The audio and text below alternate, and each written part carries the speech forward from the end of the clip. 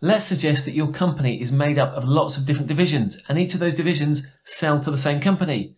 You've been asked to get a complete picture of the entire customer base.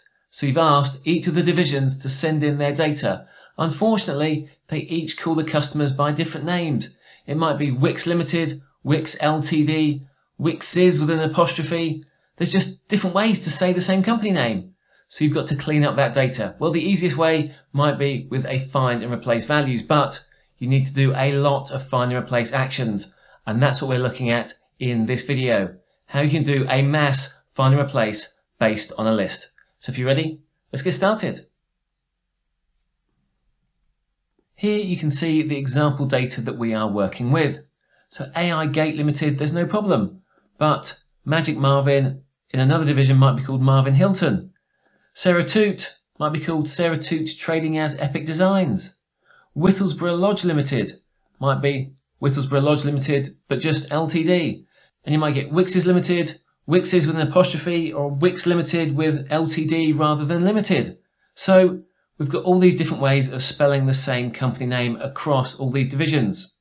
Now to make this find and replace exercise easy, we've created a list. Here's the list of the items we want to find, and here's the list of what we want to replace them with. We've got our data in Power Query, and I've loaded this table of find and replace into Power Query. So let's head over and take a look. Okay, so we've got our two queries here. One's called data, the other is called find replace. And find replace has column names of find and replace. That is relevant. We will need those in a few moments' time. Now, initially, let's just undertake a replace values action just so we can steal the syntax. I'll click on the name column, go to transform, replace values again. In here, value to find, let's call this find this. It doesn't matter what we put in here, and replace with, and then I'll click OK. So really, we just want this syntax up here. We're going to replace all of these elements. Changed type is the name of the previous step. Find this is the text that we entered. Replace with is also the text that we entered. And then name is the name of the column which we applied the transformation to. I'm going to press Ctrl C to copy that, and then we can delete that step. Okay, now comes the tricky part. We're going to use the list.accumulate function in Power Query.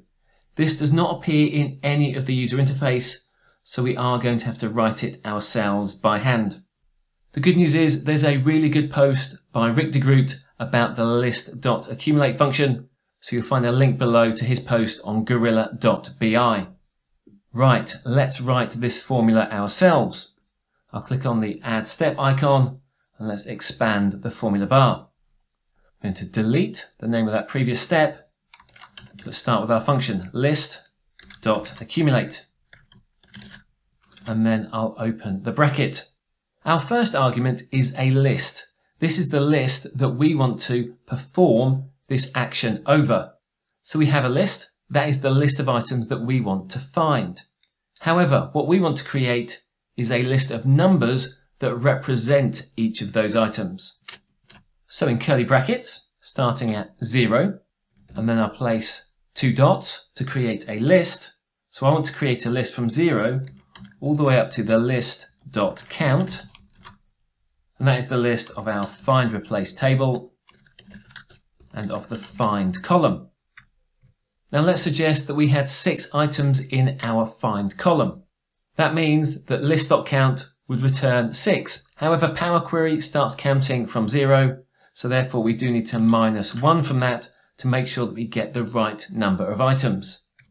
Okay, the next argument is the seed. This is, what are we starting with? Well, we want to start with a table. So that table will be our changed type table, the name of our previous step. Hash changed type. Next, we need to create an accumulator function. And this accumulator function has 2 arguments in it. The first is state, and the second is current. So as we loop through this list, our current will represent whatever number we're currently on. So it will start at 0 the first time it loops, then the second time it loops, it will go to 1, the next time it loops, it will go to 2, and it keeps going until it's looped through all of the items in our list.count minus 1. Now the state is the result at the end of each of those loops. So we're going to start with change type. Then the next time it will be whatever the result is after that first loop. Then the next time what the result is after that second loop. Okay, so let's see how we can use this. Right, I'll insert the arrow that we need for a function. And then we're going to paste the text that we copied earlier. Now we don't need the equal sign. So we're going to loop through each time, which means that each time we loop, we want the table that we're looping on to be our state. So the initial state will be our change type. And then, as I said, each time we loop, that state will then update. Next, we have the find this. This is the value that we want to find. Well, in our find replace table, we have our find column, and we want to get whichever record is in the position that we're currently looping through. So therefore, we're going to use the word current. Next, we have the replace with. What text we want to replace it with. Again, we're going to use our find replace table. And this time we want to use the replace column. So which item do we want from our replace column? Well, whichever item we're looping through, and that is the value current. Now we're not going to change our replacer.replace text function, and we're still performing this action on the name column. And there you can see we've got our close bracket for our list.accumulate. And when we commit that, you can see that all of our data is now clean. Magic Marvin appears twice. Sarah Toot is spelt correctly every time. Whittlesborough Lodge Limited and Wicks Limited, all those items have now been cleaned. Well, that's it. That's how we can replace multiple values in Power Query based on a list. It got a little bit hairy there as we were working through that list.accumulate function, but hopefully you can see that it's a really powerful function. So it's worth spending the time trying to see how we can use that to build this looping type functionality. If you like this video, don't forget to subscribe to find out when there's more videos. Thanks for watching, and I'll catch you next time.